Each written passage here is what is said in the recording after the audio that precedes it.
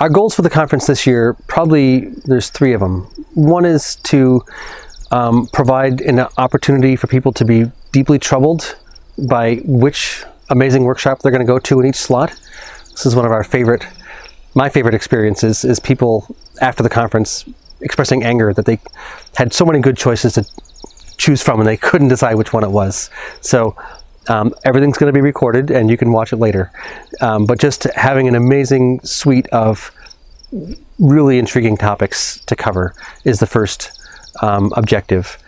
I think the second objective is to have a space for the community that is beginning to understand these deeper connections and implement them, and really is looking to come together. A space for that community to really break bread, reconnect, and just to be inspired by really wonderful people, deep and thoughtful, that you can have any number of conversations with almost anybody in the place. Another one of our regular comments is how you could talk about, you know, epigenetics or microbiome or, you know, raising chickens with just about anybody in the room. I mean, there's just a really, in the whole conference, there's a deep, thoughtful community of knowledge and practice.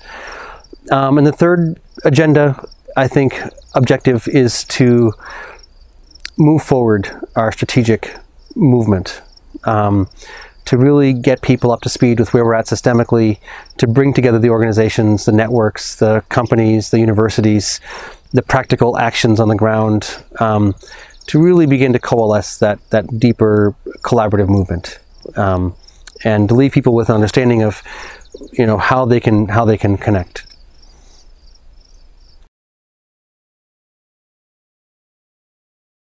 The potential of the food movement is really to be the center of the global people's movement.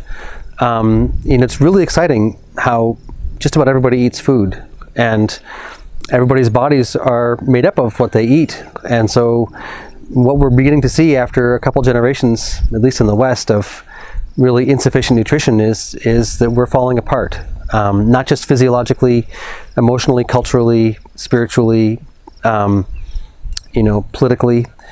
And the opportunity for the food movement is to take leadership collectively in each of our personal lives, by eating the food that is nutritious to heal ourselves and our families, by eating food that's nutritious to heal the earth and the environment.